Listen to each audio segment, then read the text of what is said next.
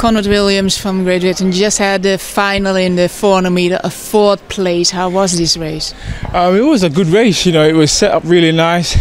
All through the rounds, every guy just buying their times, didn't want to show too much, and they bring their game in the final one, which that's what you want for European Championships. And it was really good time, so everyone's happy. Great Britain had 3 athletes in that final. What a strong field. Yeah, no, it's just hard to make the team these days in Great Britain because we've got 3 other guys in the relay that's all run sub 45.5. So, you know, it's so tough it is to make the team here. So I'm just glad to be part of the 3. And it just shows if you've got such a strong team at home, you're going to have 3 in the final. We saw you doing the warm-up, taking a nap or before the warm-up. Yeah, I mean, I got here so early, so I thought the best thing I can do to settle my nerves, have a little rest, and I think it helped because I ran my fastest time in the final.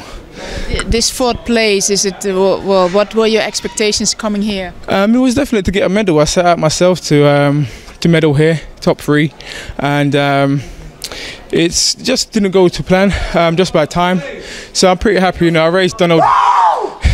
I raced him quite a lot, and so he got the medal this time. But you know, I got the relay, and I go and do one there.